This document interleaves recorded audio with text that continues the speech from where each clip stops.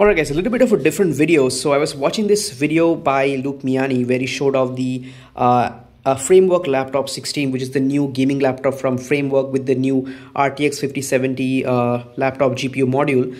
So I was watching that video, and Luke Miani is an Apple influencer, and typical Apple influencer fashion, they have to show benchmarks proving that how much superior the Apple silicon is compared to everything in the world. So there you go, benchmarks, Blender Classroom GPU benchmark, a very classic benchmark that most Apple Silicon users run.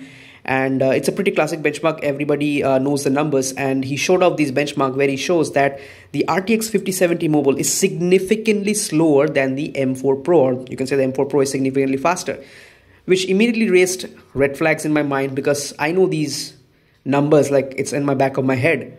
Okay, because I have dealt with desktop GPUs from Nvidia in this benchmark, and I almost like by heart remember those numbers. So what's going on here? Even Luke Miani says this thing in the video. Just hear it. I mean, look at this. Apple's got some crazy stuff going on. The M4 Pro and Max are significantly faster than an RTX 5070. That is kind of wild. That is indeed wild, because how can the 5070 take like 38 seconds in this benchmark when an RTX 4060 laptop GPU takes much lower? I'm going to show you in a minute.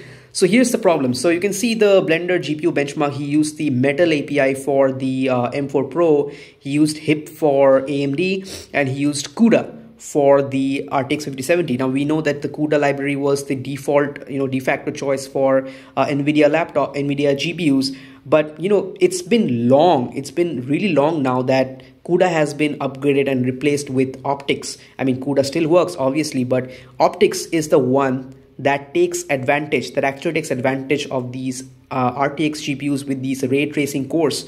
I mean, it's well known, but still the methodology of testing is just incorrect, which just misrepresents these results. So the RTX GPUs, they have those ray tracing cores, right, which is like really good for denoising and whatnot. I'm not an expert, but the correct way to test this would be by using the optics backend. And because he hasn't used that, it just shows that as if the M4 Pro is like way faster than RTX 5070 mobile. Let me give you an example. Okay, so let me just show this to you. So here is my laptop, right? So this is my laptop over here, which is the Lenovo Lock. I bought this like almost 2 years ago now. This laptop is like a mid-range laptop. It has an RTX 4060 laptop GPU, and this thing costs like what, like 75,000 rupees. Okay, and the cheapest Mac, it's like what? Let me show you. Okay, let me just quickly open up the price for the cheapest Mac, a MacBook Pro M4. So M4 Pro MacBook Pro, right? Buy. So if we go into this, okay, so here you go. The cheapest M4 Pro MacBook Pro starts at 1,70,000 rupees, and I don't know how many GPU cores this has. If I click over here, so this thing has the 16 GPU core, whatever that means. So this thing is 170,000 rupees, and my Lenovo Lock is like how much? 78,000 rupees. I bought it for 72,000 rupees actually, but whatever. So this thing is like 2.5 times more expensive, the M4 Pro. So let's compare, right? So let's compare. So the according to Luke Miani, the RTX 5070 takes 38 seconds and apparently is much slower than the M4 Pro. So let's just compare. So here is my specifications. Let me open up my task manager. So you can see the CPU is very basic. It's an Intel Core i5-12450HX. It is having 4 P cores and 4 E cores. Very basic, like nothing, like not at all a powerhouse or anything, but it gets the job done for gaming. It has got decent single core performance for gaming and all. And the GPU is the Nvidia RTX 4060 mobile GPU. All right, 8 GB of VRAM, nothing special.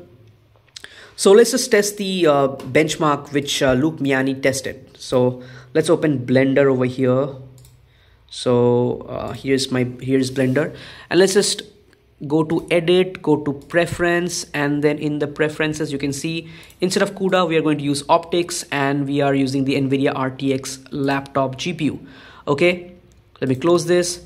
We come over here and make sure to select the GPU compute, because this is a GPU test. So GPU compute. All right, so now what we're gonna do is we're gonna click on, probably gonna open this, put it over here. So you can see the GPU usage.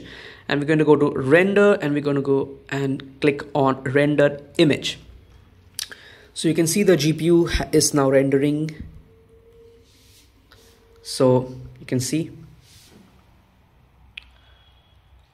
the progress over here. There we go.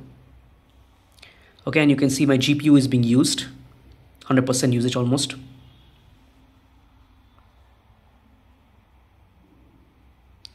So you can see 22 seconds 75. So 22 seconds 75 milliseconds on an RTX 4060. This is a very like a 2-year-old like GPU, entry level GPU, I would say, with 8 GB of VRAM at this point. And here we have the Apple M4 Pro, a cutting edge silicon from Apple, costing like 2.5 times to even get access to this piece of hardware. So that's what I wanted to point out. I mean, I'm not hating on Luke, obviously. I'm not hating on Apple Silicon. But the problem is the glazing is just at such a level that you just tend to ignore the correct methodologies of testing the other side of the hardware, that you end up misrepresenting it. Like if someone naive is looking at this, like a non-Apple fanboy, a neutral person who is new to the market, doesn't have an Apple product, not a PC, he comes here and he sees this and sees that the Apple M4 Pro is like performing way better than the RTX 5070. He or she may get, misguided, right? Because clearly an RTX 4060 laptop is faster than the Apple M4 Pro. And if you want to check the benchmarks for the actual RTX 5070, you can just head over to the Blender Open Data benchmark over here. You can just put your filters over here, so you can see 5070 Ti, Apple M4 Pro, optics metal, and you can see the benchmarks over here. You can see just how much faster the median score of the 5070 laptop GPU is compared to the Apple M4 Pro. Significant difference, okay? And the thing is, at this price of the Apple M4 Pro, 170,000 rupees at the base, okay? At the base of that price, you get how much? 16 core GPU. For the same price, you can get an RTX 5070 Ti laptop GPU, which will be like it's more than double the difference. So this is like 2.3K. This thing is 5K. It's a huge difference in performance in Blender, right? So again, not hating on anybody. Apple Silicon is amazing efficiency. Nobody's denying that. But the glazing is in such a level that you end up misrepresenting the hardware that is available in the market at much more reasonable prices. That's all I want to talk about in this video, guys. So yeah, thank you so much for watching.